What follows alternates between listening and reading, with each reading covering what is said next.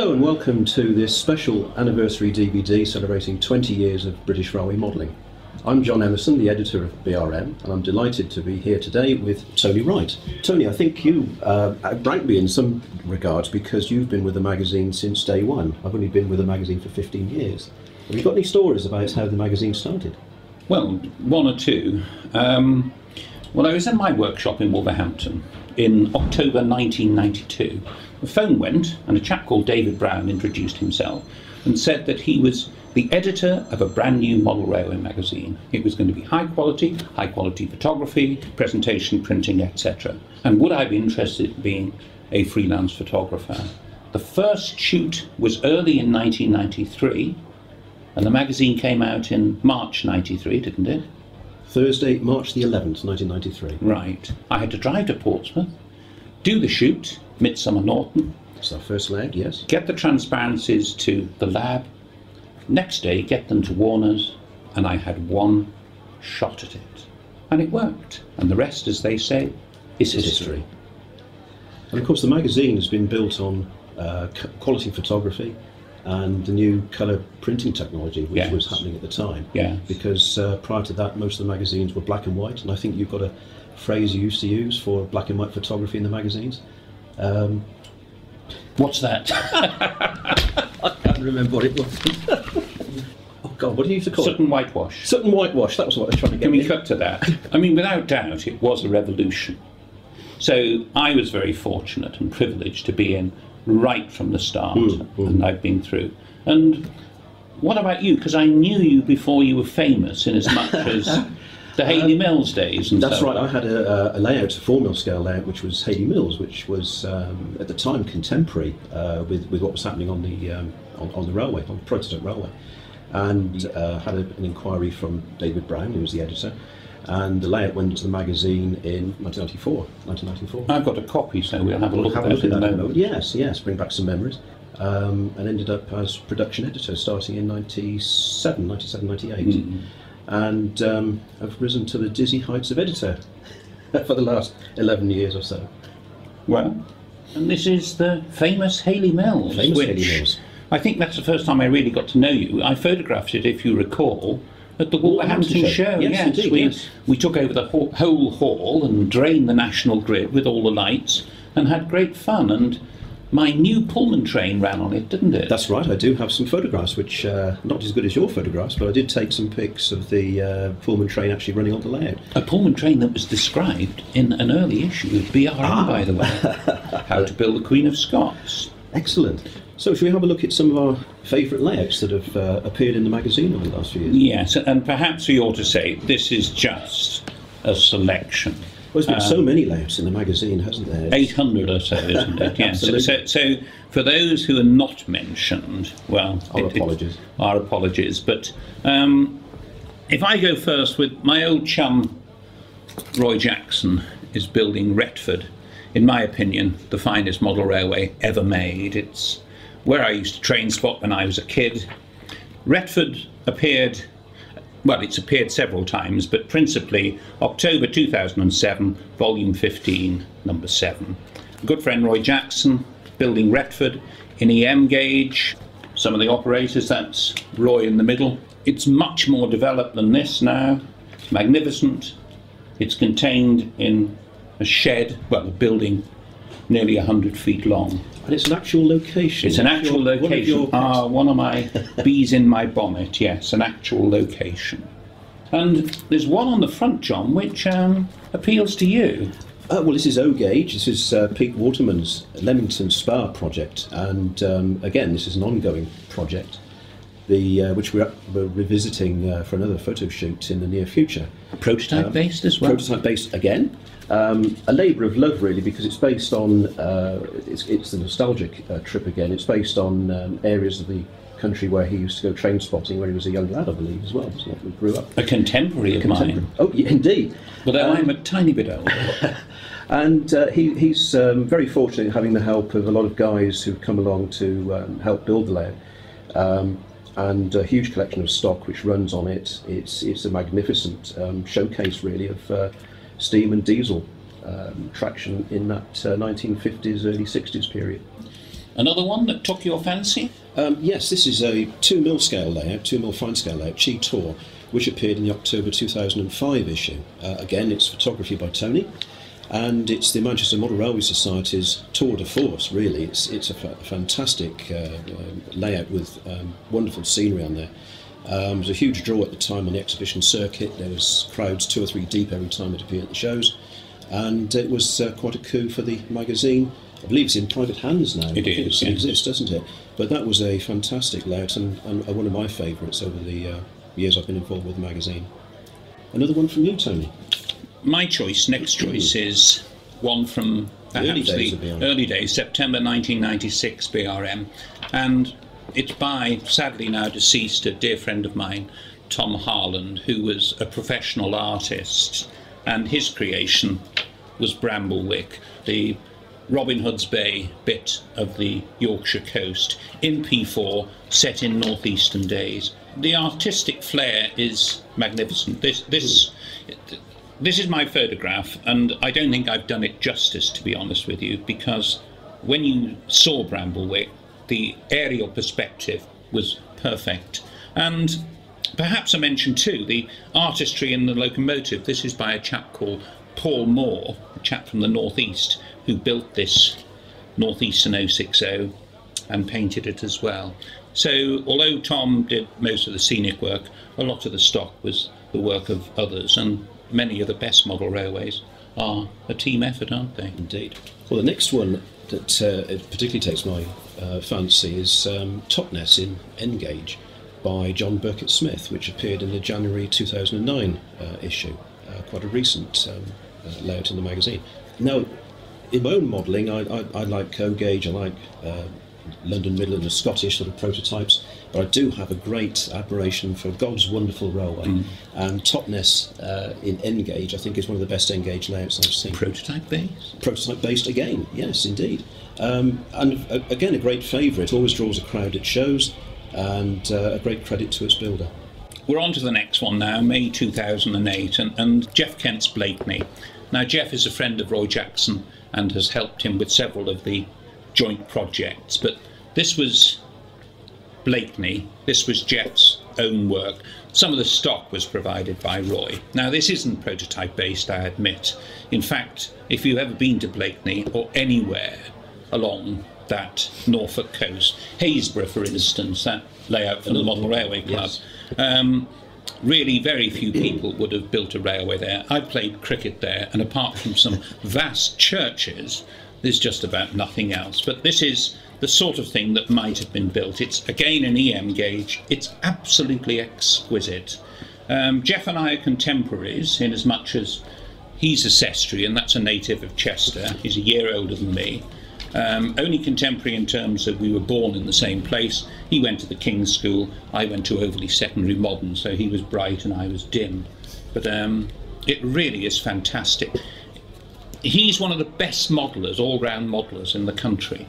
These buses, for instance, are all scratch-built. He's a magician in plastic art. Absolutely. He paints everything, he makes everything. It makes me sick. Finally, another Manchester one. Finally, another one from the Manchester Model Railway Club is Dewsbury Midland, this time in 4mm 00, and that appeared in the February 2003 issue. Curiously, this was also photographed by Mr. Wright, as I think in all the layouts that we've looked at this morning have been. I couldn't comment. Again, another tour de force, some fantastic buildings by Jeff Taylor. Jeff Taylor. Who's also built a lot of the buildings on Cliff Carson's Gresley Beat, hasn't he? And it is another crowd puller. It shows it's an excellent layout, and it's been one of our favourites in the magazine. So that's our selection of some of the top layouts that we've seen in the magazine so far. John, we've looked at some of our favourites that have appeared in the magazine, but there are also the ones that have appeared on DVD, and one of the most important, I think, is Copenhagen Fields from the Model Railway Club. This is a fantastic recreation of the main line out of King's Cross, the Great Northern Main Line between the tunnels and just north of the tunnels. Another prototype location. And something of a vested interest, isn't it? And it really takes no prisoners, does it? It's as accurate as they could possibly make it. A lot of research has gone into it, indeed, yes. Yeah. And anybody who's seen the magnificent 1955 film, The Lady Killers, it was filmed in Mrs. Wilberforce's house, Mrs. Lopsided, on top of Copenhagen Tunnel. And she appears on the layout, and the film crew as well. Anyway, we've got some footage of Copenhagen Fields, which will appear on this presentation, although it has already been shot and is available as a DVD in the Right Track series. So it's appeared in print, now you can see it in action.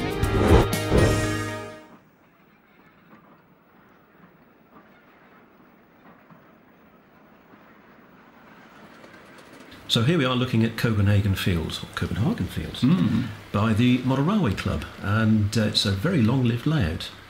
Well, we said, didn't we, it's outlived many of its creators. It has indeed, yes. And it's called Titanic when they box it all up. Is that right? Noticed that? That's something I didn't notice, no. But it's really been built principally in 2 sections. Did you know that? From reading through the article, which was quite interesting in the magazine, it describes how the sort of genesis of the project and how it's come together. And yes, I had seen that they were building it in sections. Because the first bit that was exhibited, still is exhibited, is the bit north of Copenhagen Tunnel, up to where the Caledonian Road crosses over. Now the Caledonian Road is still there, and the bridge is still there, but in order to get it round the bend, as it's been tweaked a bit, hasn't it? The angle of the Caledonian Road is the wrong way. That's right, yes. People look at it, they can't figure it out. It's still very recognisable, though, although some of the buildings have long since disappeared. Well, in 2007 or so, 2008, I went down to this part of London and photographed the buildings that are still extant. One or two still are, whether they're still in their original use. Obviously, Caledonian Road Station. Yes. But I was able to get to the site of the Lady Killers, which overlooks Belle Isle, which is the second part of the project, with the North London line going across. And for once I had a very, very helpful civil servant. The actual site, which was Caledonian Road Goods Yard, is now a council depot. And the gates were open, and I just said to this bloke, "Do you mind if I come in?" And he let you in? Not at all. And what was nice is there's none of this sort of palisade fencing. You could leave the parapet was really quite low, and it was just back in time. But I suppose what's nice, and this comes back again to prototype modelling, is it does actually exist.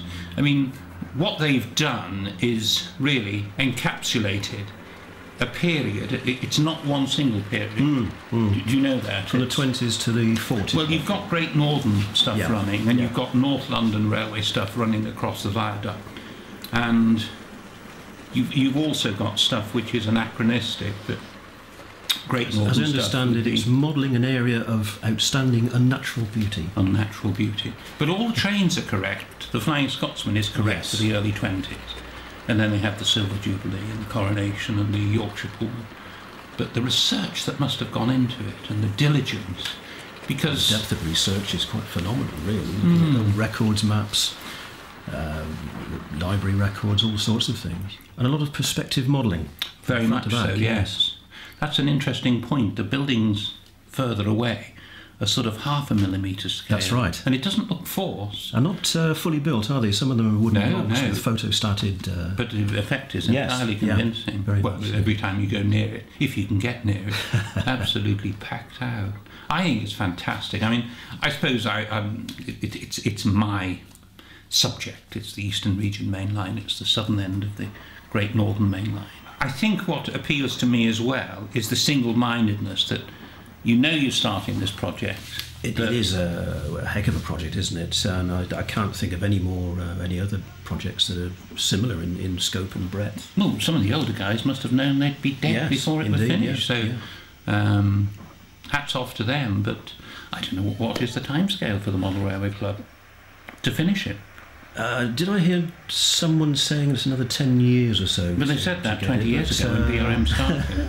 It's another 10 years. Open-ended 10 years. They'll have poor old like Pendon. Yeah, poor old Tim will be wheeled out in his chair in his Zimmer frame, and he'll just put the finishing touches, and then decomposed, like a sort of been. We look forward to it in our shows. Alive, yeah. Yet again. His teeth will still be perfect though. So, but going back, I keep on reiterating this, but modelling a prototype.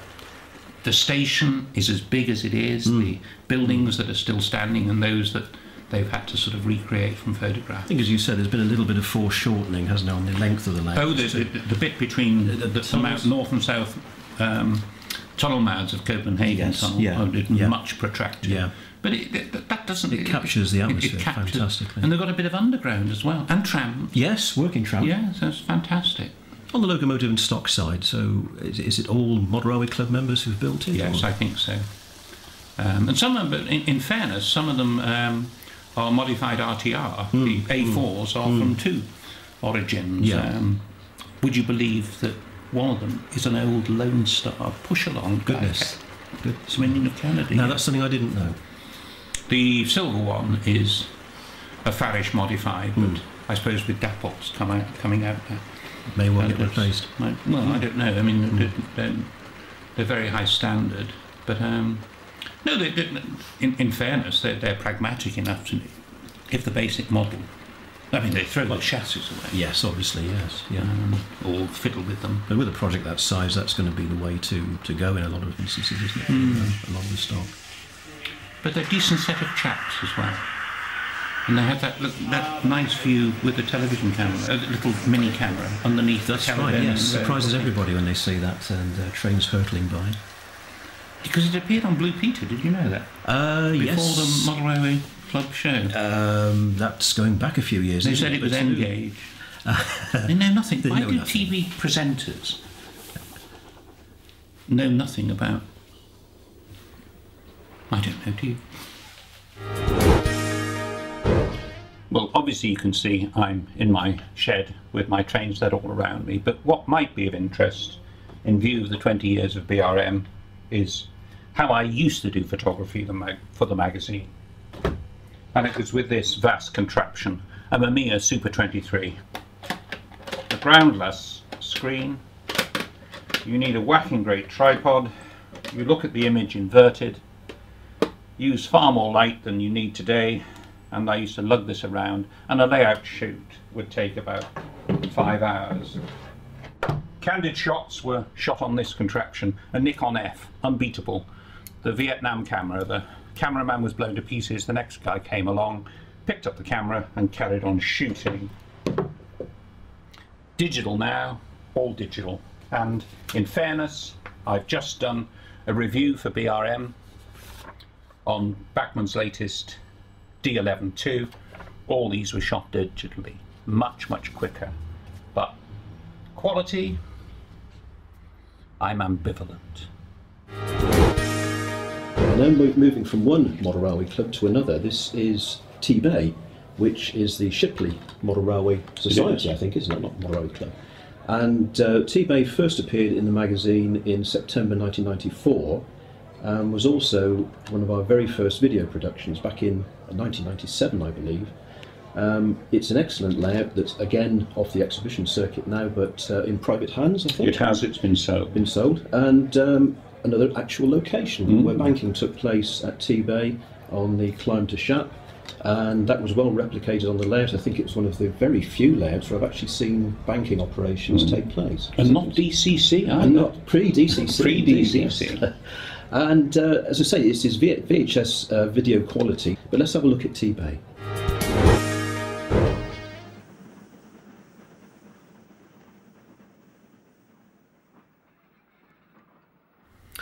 This is T-Bay from the Shipley Model Railway Society. I mean, considering this was shot in 1997, it's pretty good, but technology moves on, and CineRail now offer it on DVD, and it was our very first BRM DVD programme. Yes, indeed, yes. Well, yeah, followed by Biggleswade. Video it was in those days, wasn't it? Yes. Yeah, but it is available from CineRail, and I recommend it. It's a fairly accurate model of a prototype location. Well, it's at the foot of Shap in the Loon Gorge. Actually, the Loon Gorge isn't a gorge, is it? You can only have gorges in limestone, but whatever.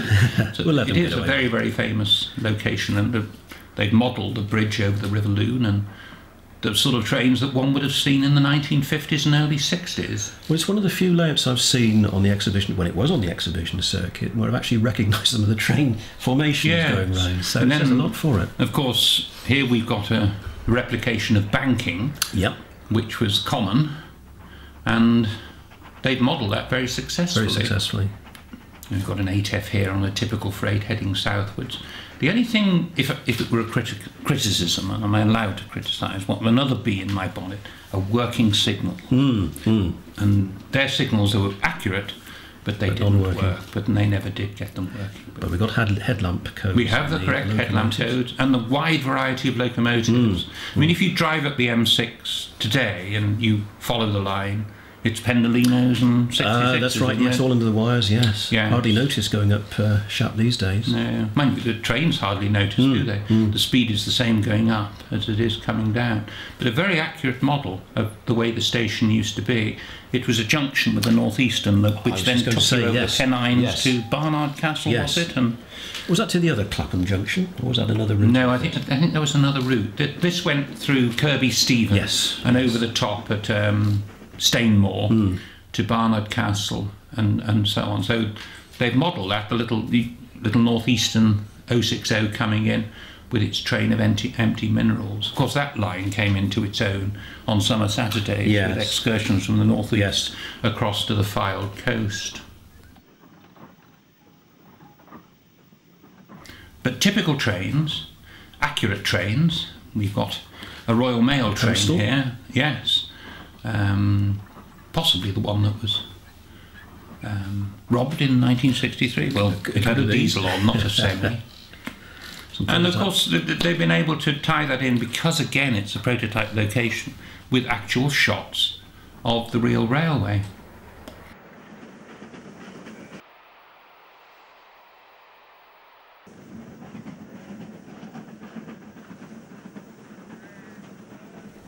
But you know, the architectural modelling as well. I take my hat off to the research that goes into this, and the individual model making. I keep on coming back to that, but I think that's essential. The research, the model making, the whole thing is of the highest quality. I know when people say it's only 00 gauge, can you tell that it's only 16.5 at this range? But the running is excellent as well, isn't it? It is beautiful. What we have got here? Oh, it's a maroon Princess Coronation on carmine and cream stock. I think there was a bit of flexibility, isn't there, in the running period that they used to have. They run typical things. I mean, one of the things you'll have seen are the prototype diesels. That's right. 10,000 and 10,001, and then they go up to maroon. I think the bankers started off, weren't they, the Fowler 264 tanks, I think, and then they became the standard 260s or 460s, I think, in latter days. But this is a wonderful arrangement, the sort of arrangement, the variety. I mean, the 3F there, Fowler 264 tank, Black 5 in the background, another 264 tank, a 4F, another 264 Fowler tank. Turntable. Interesting the use of the old Hornby W style couplings as well. Yes. Something you don't see so much of these days. Well, obviously it was it was their chosen one. But this lovely variation, the Royal Scot by the look going back, and it's City of Salford. How did I know that? The last one built. It's in green, you see. Stanier was in maroon for their period. Caprotti Black 5, I built one of those. It featured in BRM umpteen years ago. But obviously that skew arch bridge is still there. But I doubt if you can get that sort of shot, because it'll be covered in greenery. Lots of greenery, it's overgrown. And double heading. I mean, it's again this sort of standard of model making and the interior of the signal box. Yes, all fully done. Magnificent. Well, it was nice to see that old footage, wasn't it? And nice to see it again. Yes. Yeah, and it's the only way really to see it. Because I remember seeing it at one of our shows. I think it was one of the Doncaster shows, when you could stand up in the gallery and look down on the layouts in the very good, very convincing. And it was excellent. Yes. Yes. But one of the finest model railways ever built, without a doubt. Readers of BRM will be well aware that this is my layout, little by them. Once again, East Coast Main Line, once again, prototype based. And right from the word go, it's featured in the pages of BRM. There's been an interregnum, as it were, but I hope to get writing about it and completing more of it. And I think the making is very important, isn't it, John? That it is. We're both modellers, aren't we? We're both modellers, so, not only just... Hopefully we might even know what we're talking about. Yes, we don't just write about it or photograph them, we actually make. But this is 00, this is the scale I've chosen. It is a group project, but you've graduated from 00, haven't you? Yes, I model in 7mm O gauge, 32mm track gauge, with my layout Gifford Street, which readers may have seen on the exhibition circuit. It's also featured in BRM. Many times in BRM. Occasions. Yes. It's actually now off the exhibition circuit, so it's having a bit of a retirement, although we've still got lots of work to do to it. But it has been an enjoyable exercise, and I think it demonstrates that we're both practical models. Well, it's an ongoing building project, isn't right, it? Yes, yeah. That needs to be stressed time and time again. You're never finished in the hobby, are you? You've always got something to do on the layout, and I think that's the case with Gifford Street. So happy modelling. Happy modelling. Which brings me on to what was effectively my layout, Stoke Summit, and I do apologise for people who think it's been seen far too much. It's now off the exhibition circuit, but in 15 years it did 70 shows, which I don't think is bad. Not bad at all. East Coast Main Line, prototype based, the trains are Wright, I've written about it ad infinitum, ad nauseam, some people might say. It's been very successful. I built most of the locos. Ian Rathbone painted them. It's also available in the Right Track series on famous layouts, and that's available. And I shot a fair bit of that. DVD, even though I'm a still photographer, I sort of muddled through making some decent DVD shots at shows. And I hope you enjoy these clips that follow showing it.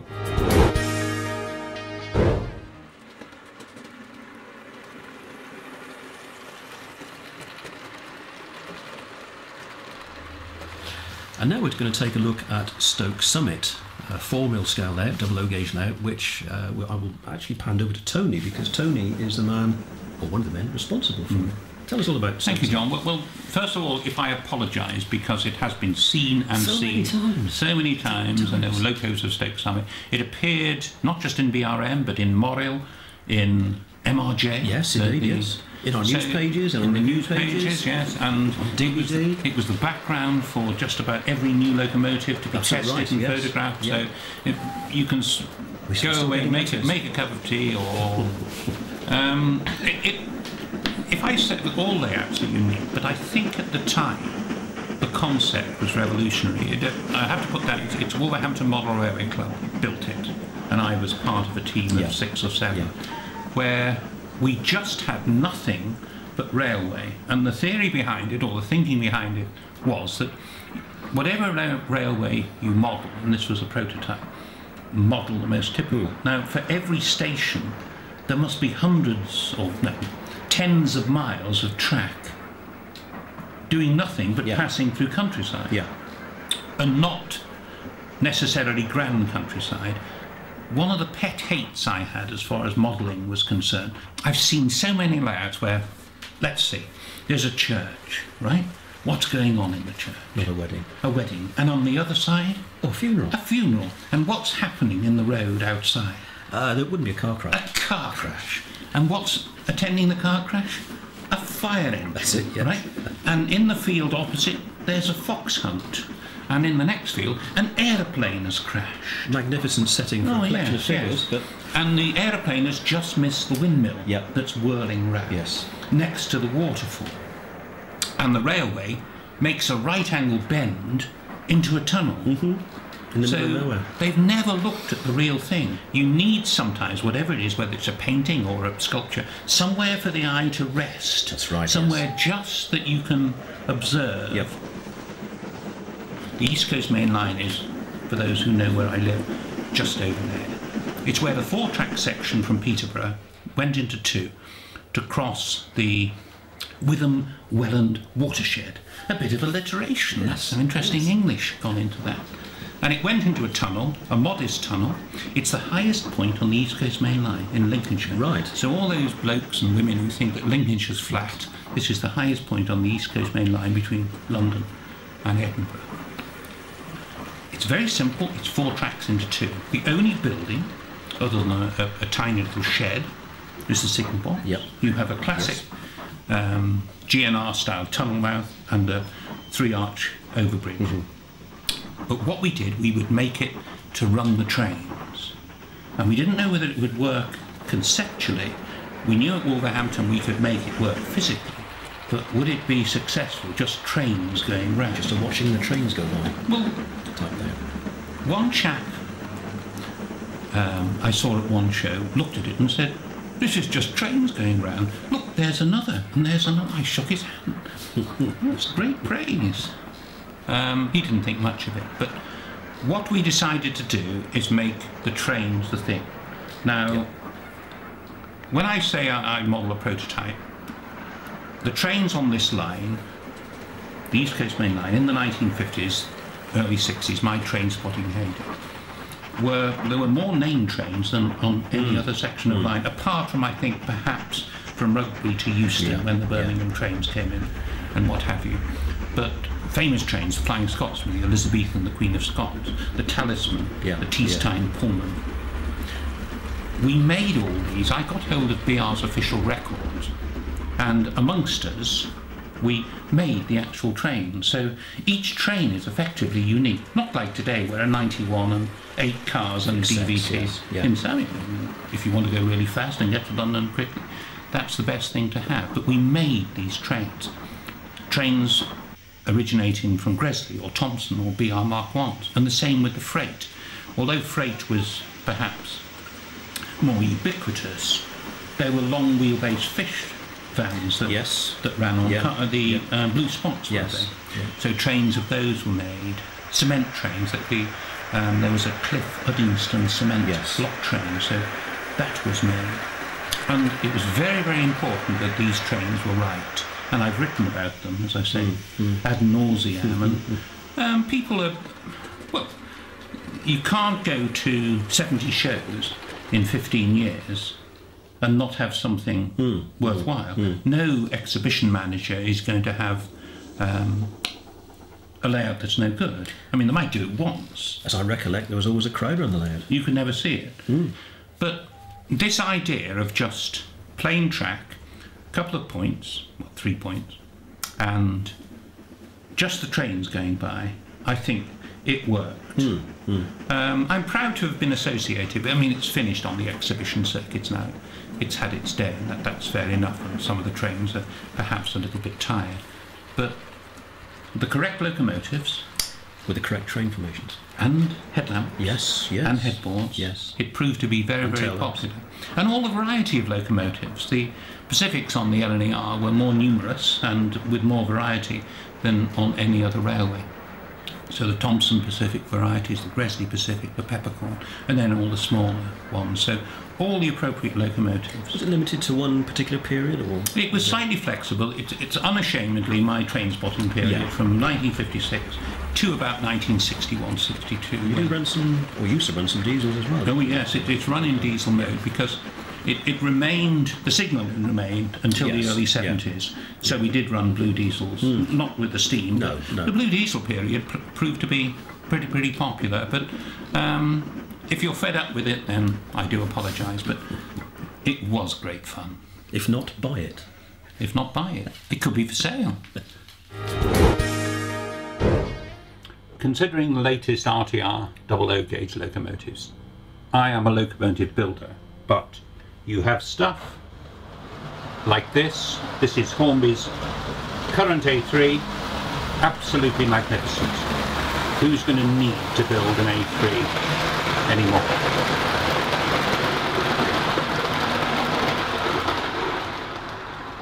And with Bachmann, we have a link with BRM. And this is our second limited edition locomotive.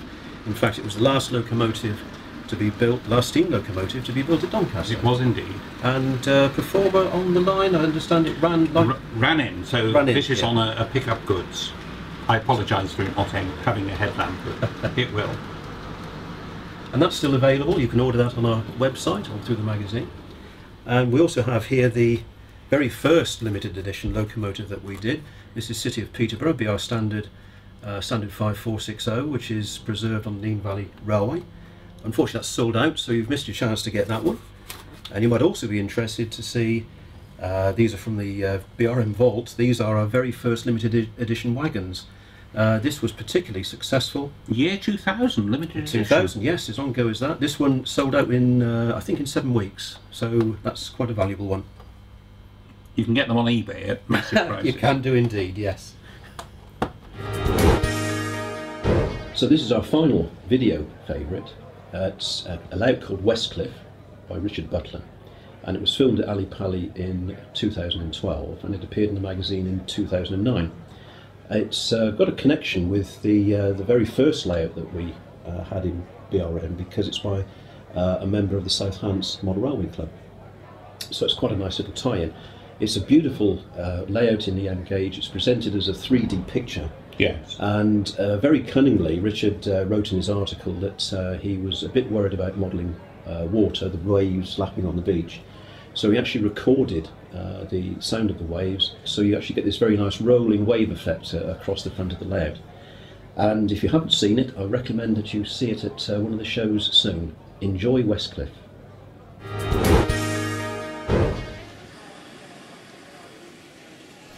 So for our final video viewing, we're looking at Richard Butler's Westcliff, EM gauge this time. And Great Western, nothing wrong with Great Western, thoroughly enjoy it. Down in Dorset, it represents a line that comes to the coast, a nice terminal station, and plenty of, well, we've got a freight train here, but plenty of holiday excursions, holiday traffic, and plenty of Great Western locomotives. I did the stills for this at a show somewhere in the south. I've forgotten, and I was very, very impressed, and they're a jolly bunch. The South Hants Model Railway Club, isn't it? That's right.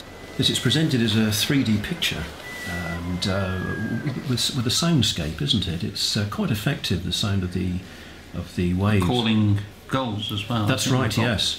Squawking gulls. Yeah. But you're saying that there is a symmetry, isn't there? Because it's the South Hants Club, and our very first BRM layout was Midsummer Norton from the South Hants Club, yes, on the front cover. But this is, it was a bit hackneyed, the idea a few years ago, wasn't it? That perhaps unfairly, that dear old Cyril and the railway model, every other month was the Great Western Branch terminus, and this is. But I think that's a resurgence of the Great Western. A resurgence of the Great Western. But again, although this isn't a prototype, there's this. I keep on coming back to this, but the research that's gone in. Yes. The buildings, the rolling stock, the locomotives, and so on, all beautifully observed. And an element of perspective modelling again, because when you go back towards the top of the cliff and the promenade area, there's slightly smaller scale figures being used, so it does give you that feeling of the layout actually being much larger than I think the back scene as well is almost has a luminous quality. Yes, it does. It's like a blue plastic, I think, which they play light on. I think he's arranged the lighting to do that. Very, very effective. Yes, extremely effective. And the goods shed there, that's typical Great Western. It used to be Tetbury, didn't it? Everybody modelled Tetbury. Tetbury was one of the well-modelled ones, yes. Because the water tank was on top. That's right, on top of the but that's a typical Brunellian goods shed. And all these private owner wagons or independent railway wagons. And it does work impeccably, which is one might expect from the M gauge. And again, is it stone 1 or stone 2 or stone 3, the colours? Yes. Great Western colours? I'd have to look in my Great Western books, but yes, there were different terms used for the various colours on the buildings. What's the period? It's sort of just post First World War, is it? It is, yes. It's not grouping Great Western. 1920-ish, so you're just before the grouping, I think. Yes, I think so. And so you've got quite an interesting period, an interesting variety of locomotives coming into. Well, we saw a rail motor at one point, yes. and that was in maroon, wasn't That's right, it? So, yes. So perhaps their period is a little flexible. I think the maroon was pre-First World War, wasn't it? I think it was just before the First World War. If I've got this wrong, by the way. I think it was Lake or something, wasn't it, the livery, actually? Yes. But, yes. Yes, some sort of Lake.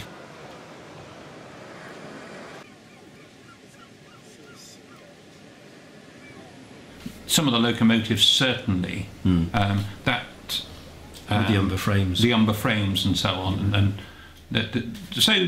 maybe their time scale is perhaps slightly a little flexible, a little bit flexible. I don't have a problem with that. I think it's fantastic, and as I say, the operation is really slick. It's a mitre been on the Dorset coast, isn't it? That's right. Yes.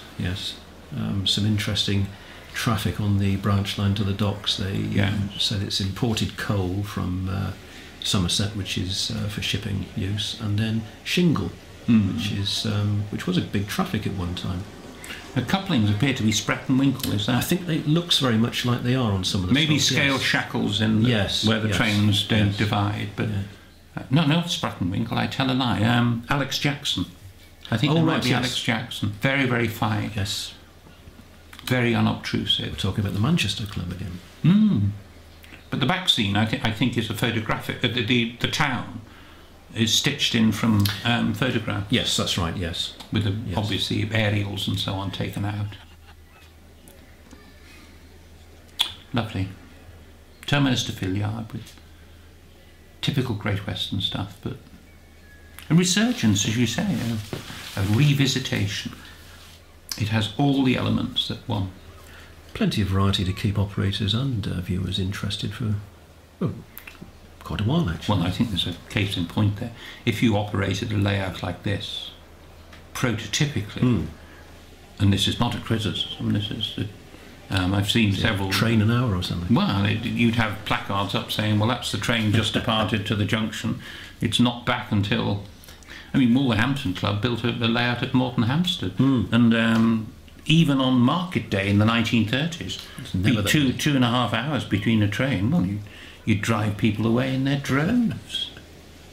Certainly one to look out for on the exhibition circuit. It certainly is, yes. Very enjoyable layout to watch and very enjoyable layout to operate. And it's been in BRM in the last 3 or 4 years, presumably. It has. I can't remember. 2009, I think it was. Well, you photographed it. My mind fails. I'm losing it. But yes, very, very worthwhile layout to see. I hope you've enjoyed our brief look at 20 years of British Railway modelling.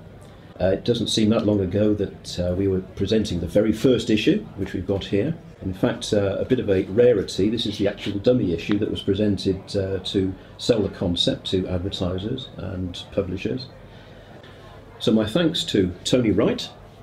Well, my thanks to you, John. It has been a privilege. It's been a journey. I mean, I'm happily retired now, and apart from a few bits and pieces for the mag, I don't really contribute that much. I don't do the photography anymore.